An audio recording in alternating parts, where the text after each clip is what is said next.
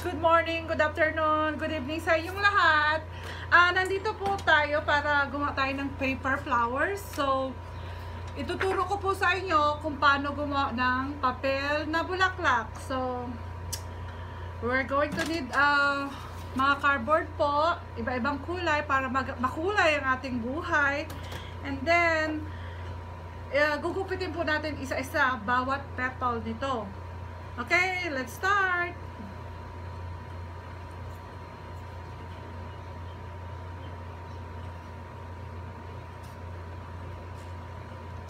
Ganito po lang, kung ano po yung shape na gusto nyo ng petal, gugupitin po ninyo bawat isang piraso para po makuha ninyo ang tamang, siguraduhin nyo po na pare-pareho yung sukat kasi yung bawat layer po ng petal nyo, dapat po pare-pareho ang sukat nila.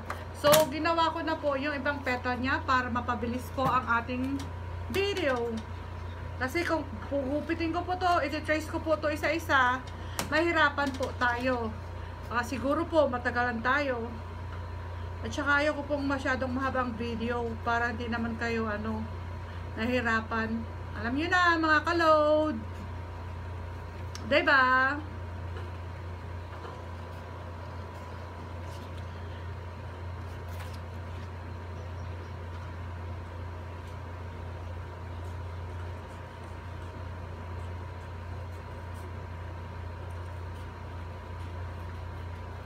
You can sit down. Please sit down. So you don't get hurt under, sorry. So, ito po, na-trace ko na po lahat. And then, ipuput together ko na po sila. Pagsasama-samahin ko na, ipoform ko na po sila na bulaklak. At makikita niyo po ang result after po natin lahat pagsama-samahin. Thank you nga po pala sa aking camera. Nagtitake ng videos.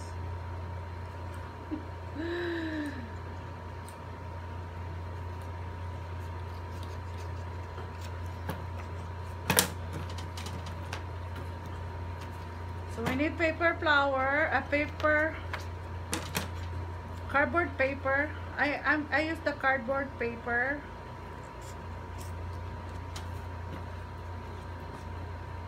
Dami-daming nito. Sana po magustuhan ninyo ya. At saka don't forget po, like and subscribe lagi. Watch the video, full video po. And then, kailangan po natin ito para po ito yung sa middle. Middle. At kailangan po natin ng backing. Sa pinakabarang po ito siya.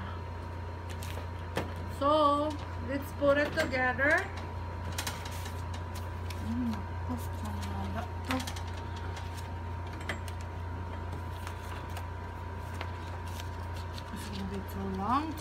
Tolang. Lagyan natin ng shape yung papel natin sa edge para po makortehan yung bulaklak. I-curve po natin yung edge. Sorry po dito kasi nabitin po kami sa papel.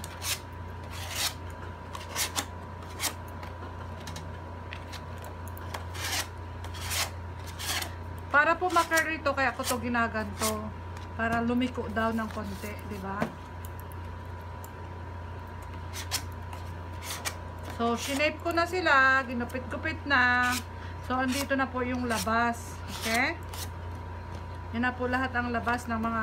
Kasi iba-iba po siyang size. Every petal, every layer ng bulaklak nyo, kailangan iba-iba ang sizes.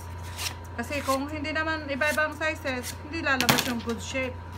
Tsaka pare-pareho ang haba, di ba? Ang pangit naman ng ganun. Lagyan natin siya ng shape. Dinodoble-doble ko na yung dahon, ay yung petals niya para mabilis ang pag-curl natin para sa inyo. Pero pag isa-isahin nyo, mas magandang texture. Okay lang kayo dyan mga ka-load. Watch and learn. Okay, na-shape na po natin ang bawat flowers. Shape na sila. Mga petal, na-shape na. Ang gagawin po natin is lalagyan na po ng glue. Tapos gagawin natin ng ganito.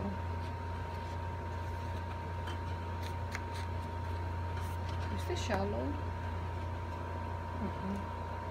Not that shallow, yeah. But that's alright.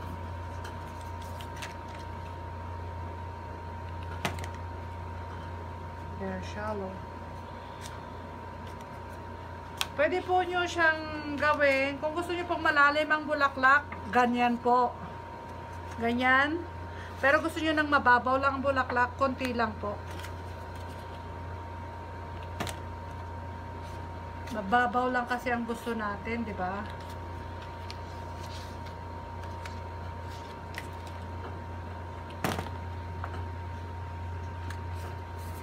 Gusto ng ating guess ay shallow.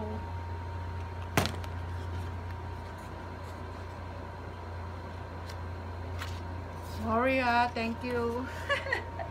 Thank you for my cameraman. Camera women here.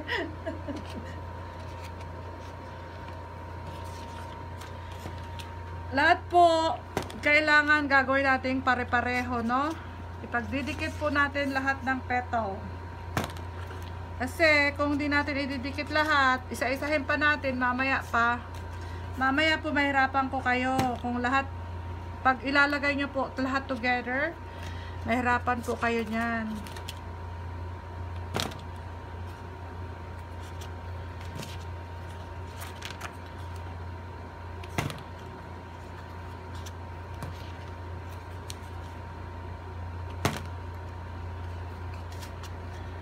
Same thing po, ito, same thing.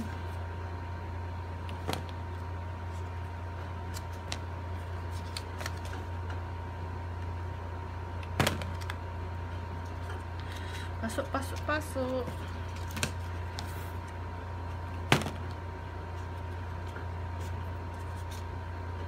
Burn.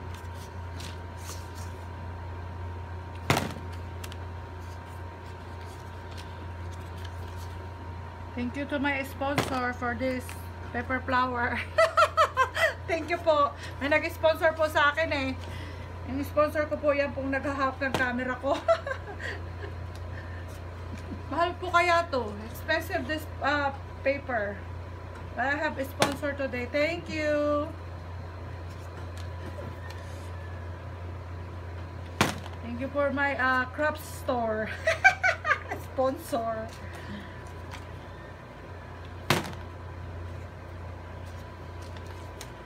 Just don't forget po ha, idikit ng mabuti lahat ng petal. Lahat po ng petal, idikit ng maayos para hindi po siya mag-loose mamaya. Para mag-start na tayong i-assemble. Assemble.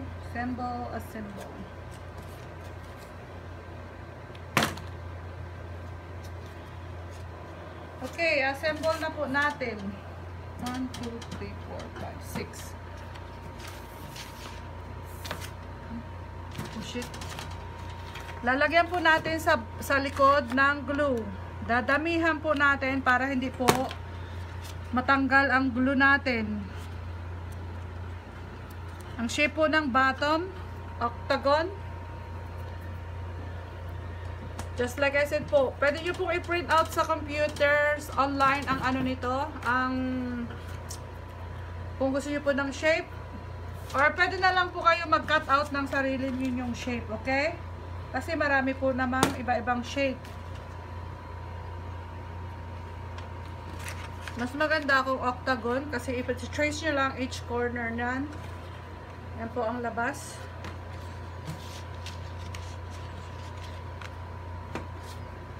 To hold this.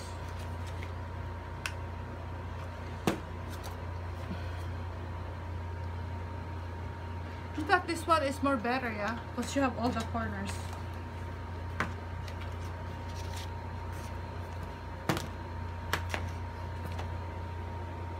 Thanks to you.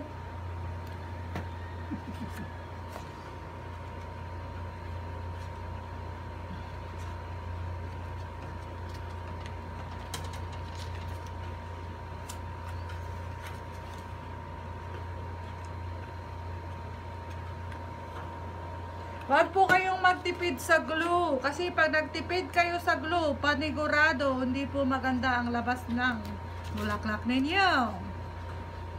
Still not shallow, yeah?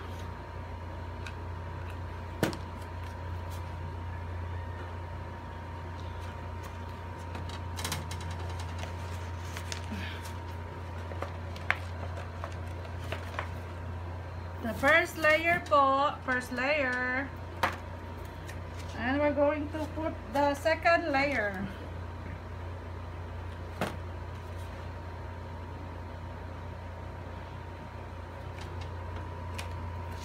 Same thing over po. Pare-pareho lang po, ulit-ulit, ganon-ganon. Pero i-trace nyo po yung tamang direction. Kasi pag hindi po ninyo na-trace yung tamang direction nyo, hindi po maganda ang labas ng bulaklak nyo. It's not gonna have a good result if you never trace it right.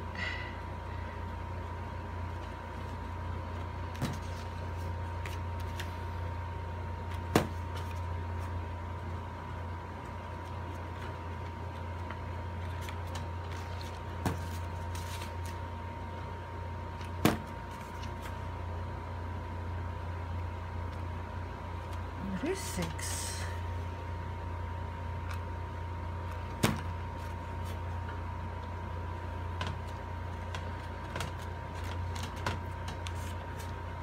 Next layer po uli. Pareho lang po. Ganun uli. Daming glue para hindi ma-loose.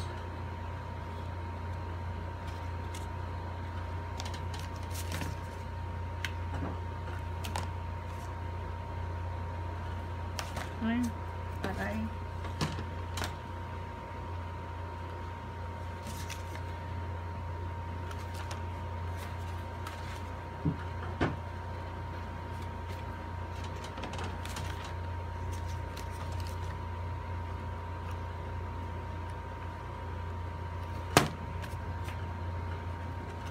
Ulit ng ulit, same thing, same thing.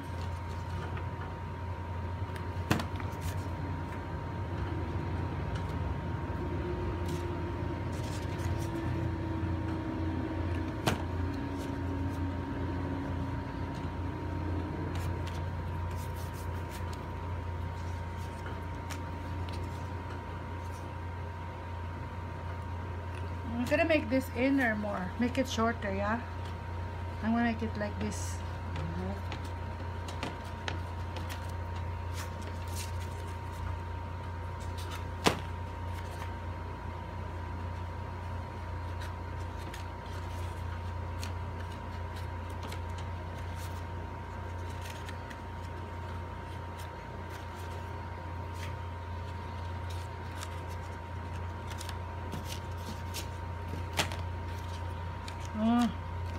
Stick together, Tom. I'm cut this one. It's too long. Let's see. It's too long, that, no?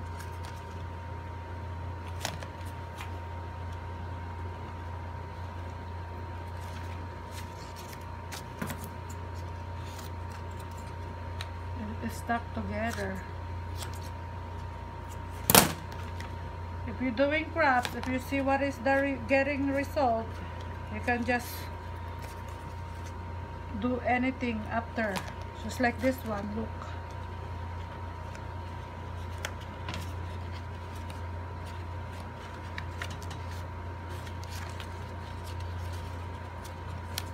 Put one more.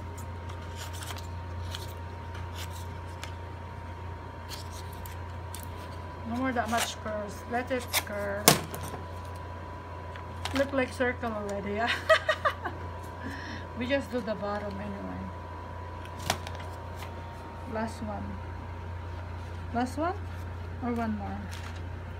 One more. And cover the other one.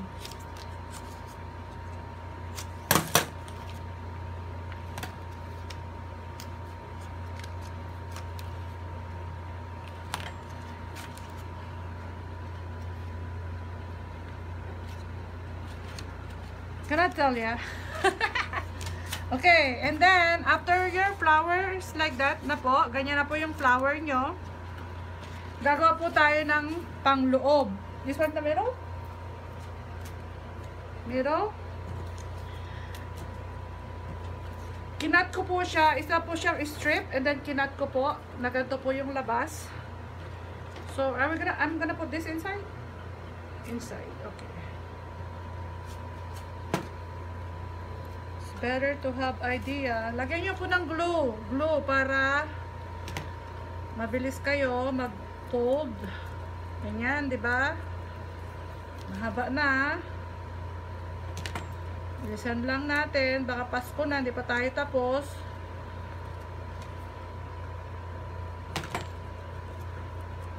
You know what I said? We have to hurry up because Christmas already is not done yet. It's gonna be done and we're not done yet in this. And then, this the second layer? This one? Okay. Now, we're gonna put different color po. Kasi iba-iba po kulay nila. So, gawin po natin yung middle. Iba-ibang kulay din po. Okay?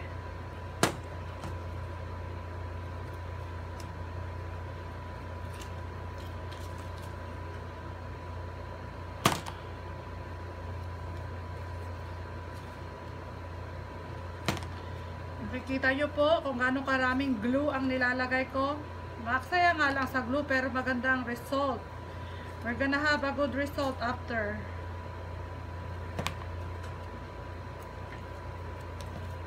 Make sure it's glued together. You can put one more of this. But we have a lot of space there. Sana po maibigan ninyo ang aking ginagawa at tinuturo sa inyo. Makatulong po to. In fact po, meron pong kinasal yung friend ko. Gumawa po ako nito. Kailan lang yun? Like 2 months ago po. Ginawa ko to. Gumawa ako ng marami. And then, I realized na pwede ko pala pong ituro sa inyo kung how to make this flower. And I hope po na mag-enjoy kayong lahat at matutunan po ninyo ang paggawa nito. Tawanan na yata ako ng tiga-tik ng camera ko. You know what? We have AC here, but shall look my face. I'm soaking so hot for me.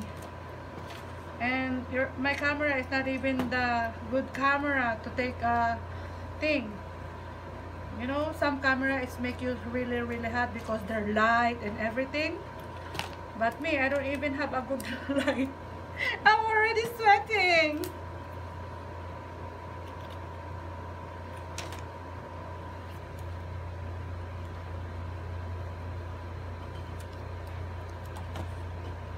And then, after this, guys, ibubukang ka. We're gonna open this. Oh, init. It's really hot. Nakikita nyo to, guys? I try to pantay. Pinapantay ko po. And then, o-openin po natin yan. Konti-konti po natin siyang openin. Ma-open po siya. Konti-konti. Relax po kayo sa pag-open kasi pag pinush nyo siya, na-fold po yung ibang dahon. Petal. Kagaya nito. See? Na-open po. Na-open siya. Kailangan maganda yung flowers para hindi naman nakakahiya sa gagawan mo, di ba? Then, ilalagay po natin dito. Kailangan po pag nilagay natin to, marami po tayong glue sa puwet. We put a lot of glue. Maraming glue kailangan kasi baka pag dinisplay nyo to, mahulog na lang. At magalit sa inyo yung nag-order sa inyo. Kung nakikita nyo po to, maraming glue nilagay ko. Iset lang po yan. Iwanan nyo. Then, after the thing dry po, okay na kayo. May flower na kayo. Voila! My flower. Oh! I'm sorry, I'm sweating. Here you go. I'm gonna show one more flower, the one I made. See? I got 2 flowers for you guys. So just follow. I hope you guys enjoy and you learn something on my video. Don't forget to like and subscribe. Thank you so much po. Until next time. Bye-bye.